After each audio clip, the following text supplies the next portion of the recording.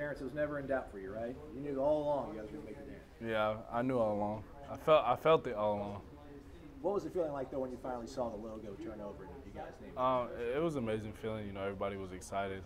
You know, just a new opportunity to try to prove people wrong.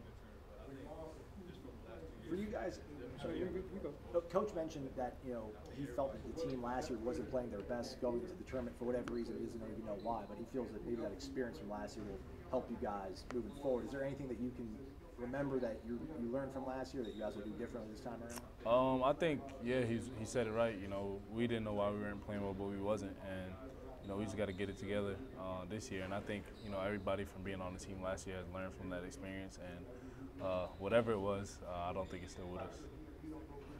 Terrance, for the experience that you guys do have, is it easy to not, get certainly other guys looking ahead, looking at brackets and other matchups? And yeah, that, I mean, I think we learned our lesson from last year.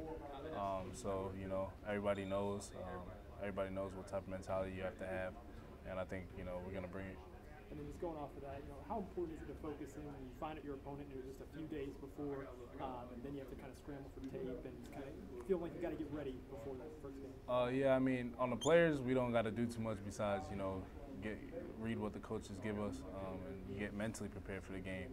I don't know how much we got to go out and find tape and stuff like that, but we seen Missouri games before on TV. We know all about who Michael Porter is and everything like that. So we're just gonna take whatever scouting report the coaches give us and execute it.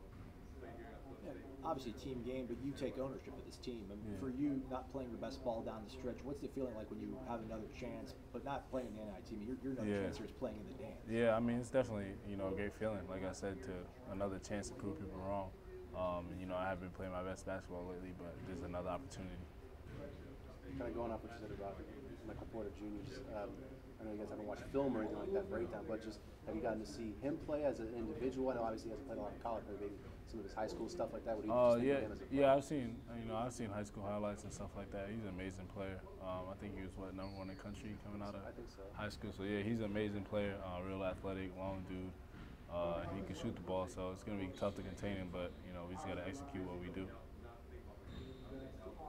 Thanks, man. Yeah, no problem.